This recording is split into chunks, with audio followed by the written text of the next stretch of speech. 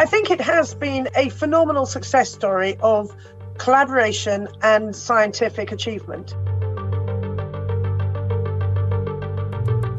In the last 4 months, over 1 billion doses of COVID vaccines have been given, and that's within 16 months of identifying this novel virus.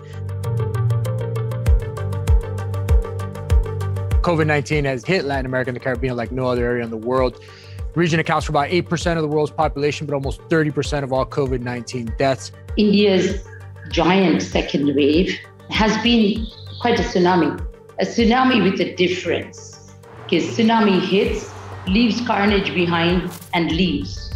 This one is causing a humanitarian crisis of epic proportions. We have a preparedness for crisis in Norway, no matter which party is in government. To have low-income countries who can't even vaccinate their healthcare workers, I mean, that's the system people are going into to take care of one another. You have to get the entire health system populated and the elderly vaccinated as well. 1 in 3 medicines consumed in the US comes from an Indian generic manufacturer.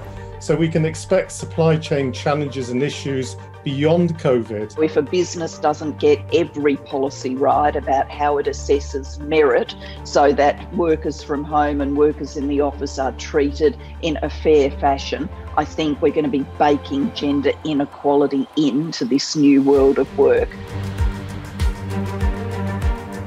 At the beginning of the pandemic, we have just seen a couple of months before the birth of the Green Deal in Europe, and I was not sure whether it would survive the next month. And I'm very lucky that we did. Overall, the prospects for the global economy have improved considerably, that the outlook is indeed brightening.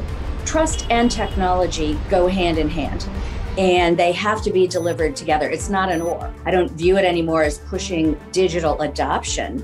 I view it as accelerating digital demand. COVID-19 is a health crisis that has had a huge global economic impact, and I would like to think as a practitioner that banks can be part of the solution. I think the tourism industry has learned a lot from last year, and we will open up in a safe and protected manner, but we will still make, the full Greek experience.